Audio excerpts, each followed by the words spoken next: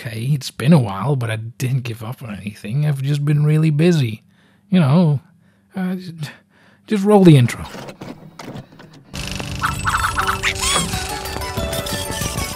Ah, fuck, there goes the old intro. Anyway, where did we leave off again? Oh yeah, Guilty Gear Strive. Strive was pretty cool. I've been having a real blast playing it, so let's talk about Fightcade. In my last video I used Fightcade to play games I may not have tried or played otherwise. In this video I want to go deeper into what Fightcade is, the things it does really well, and what modern fighting game developers or even general game devs can learn from it. I'll be ending with a look at the one thing it in my opinion sorely lacks. Get on to rock, get up to burn, stand with the pride and burn for your desire.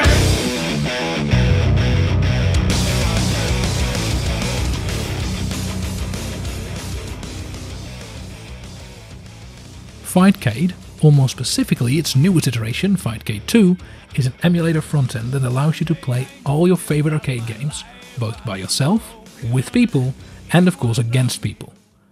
Okay, yeah, I can see you in the back there, Kevin. Do you have a question? Well, yes. How do you do all this cool stuff? Well, Kevin, that's really simple.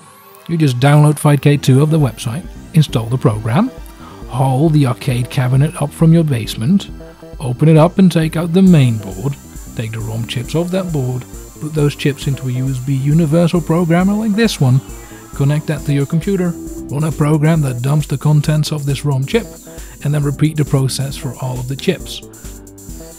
After this, you perform a satanic ritual involving black magic, a lot of alcohol and your mom, and pop! The playable ROM just magically appears on your computer, waiting to be played. What? Is that not how you guys do it? Well, anyway, once all set up, you can choose to play or test the game by yourself, or play against people all over the world. Alright, onto the things Fightcade does really well. Fightcade runs on a type of black magic that allows a simple form of rollback to be used across all of its games. Yes, Kevin, even the games which developers keep on telling you can't have rollback. It is a blessed miracle. And to keep this miracle up and running, each Fightcade user uses another of its great features to honour the wizards who made the program. So before getting into a match, each user uses the built-in chat function to engage in some joyful banter. Using every slur known to man, these players engage in what we Fightcade users like to call foreplay. During foreplay, you entice other online players to play against you by insulting their playstyle, character, and of course their family members. When they finally cave into your mental abuse and accept your challenge, you swiftly beat them using Akuma and Super Turbo and move on with your life. Inevitably, they'll talk shit about you playing Akuma because he's cheap and broken, and of course you respond by saying that their mom was cheap and broken after you left last night, but not before accidentally saying you can beat them with any character in the game. Well, whoops, you're absolute ass at the fighting game. So what do? This is where we get into another one of Fightcade's greatest features. Most fighting game developers back in the day were part game developer and part asshole, making incredibly complex games with complex movements and strategies and not telling the player a single one of them just to fuck with you. Luckily, your boy Fightcade has got you covered. Positioned just above all the abuse, toxicity and human excrement that is the chat room is a list of useful links. These links can be to wikis for frame data, combos and move guides, but also links to various Discord groups relevant to the game you're playing. Okay, in all seriousness, Fightcade is pretty amazing. Having a platform that allows you to play classics that people absolutely love with rollback, that on its own is a huge deal. Throw in the fact that Fightcade tries to combine the gaming part with the community part of the FGC, with its easy-to-use matchmaking system, chat functions and its actually really helpful links is just godlike. I wish that modern-day devs took a look at what Fightcade is offering and learned about the importance of community. I mean, Fightcade definitely isn't perfect in that regard, but at least it's trying. Now on to the one thing it lacks. I may have joked around a bit in the beginning, but 99.99999% of all players are playing ROMs they have not obtained in any legal way. Not trying to say that these people who play Fightcade are all game-stealing pirate bitches either.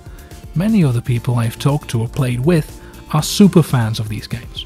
They have bought every official release, re-release and collection that has come out of their game, but yet they still feel forced to play the games here because all official avenues of playing suck ass.